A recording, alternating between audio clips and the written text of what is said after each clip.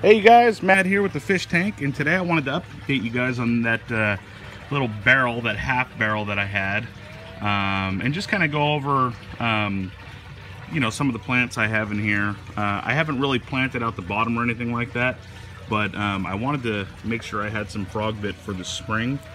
And so what you're seeing here, well, number one, that filter that I built, as you can see, it's really cleared up the water. But see, there's muck on the bottom.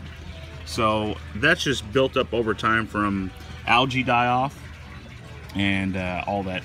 It did turn, the water just turned green after I had built it originally.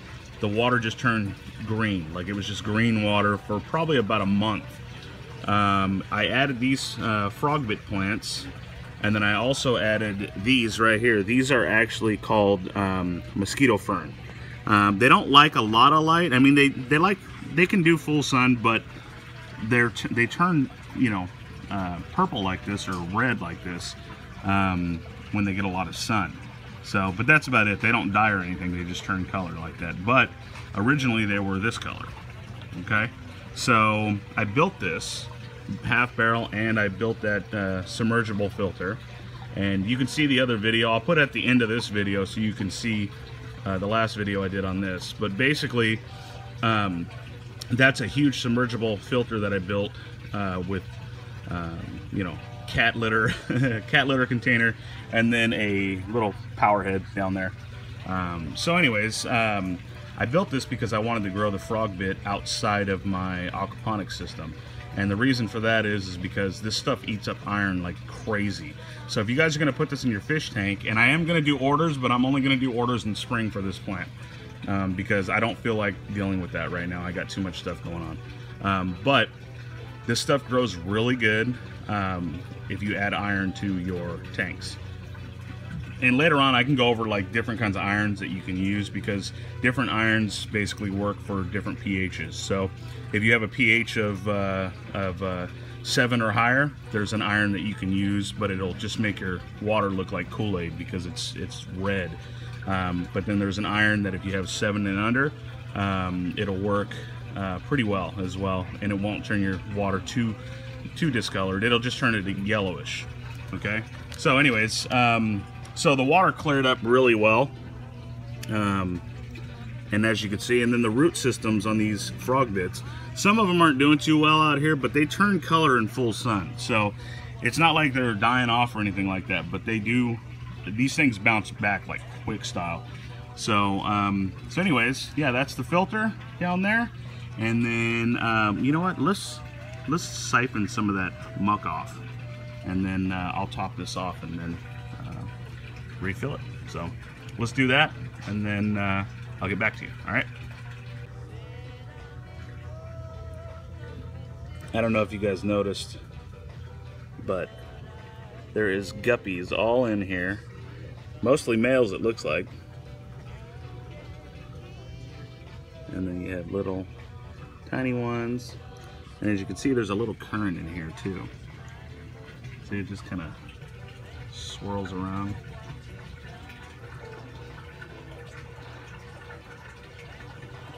And that filter, it's huge, but there's a lot of biological filtration going on in there.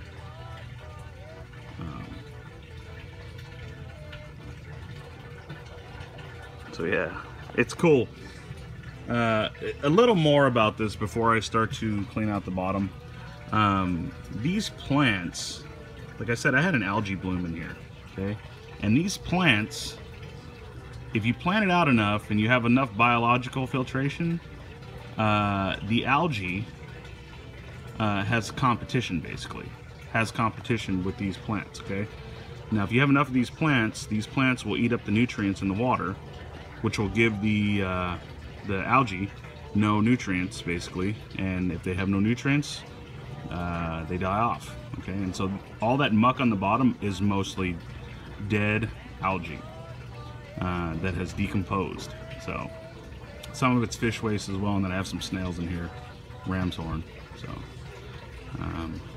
So yeah, these are starting to grow more because of the, you know, the fact that they're eating up the nutrients before the algae can get it. And that is why the water has cleared up.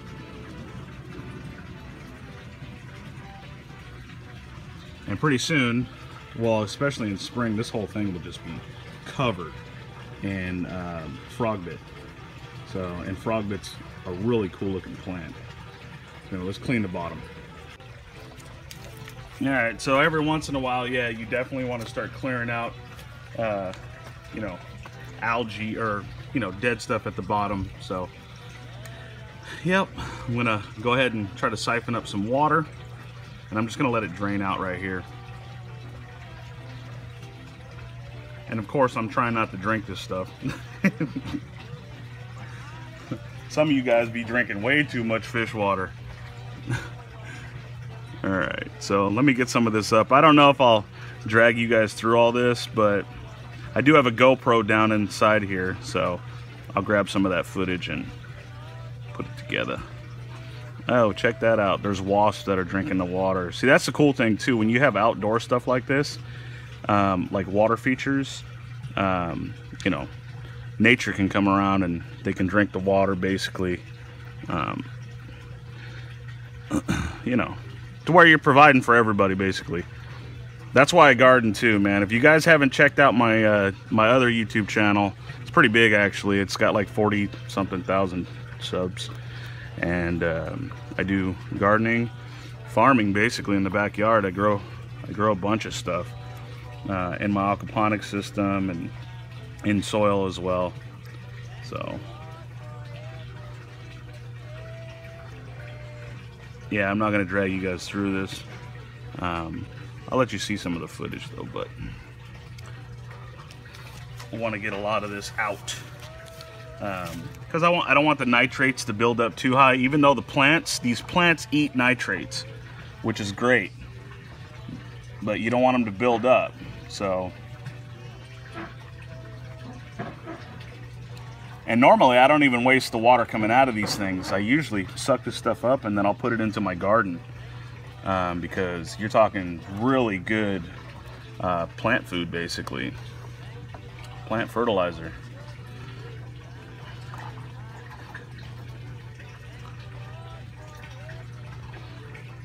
So anyway, I'll take you to the spot where I'm topping it off, and yeah, every once in a while you got to do this, you know, but that's what you got to do.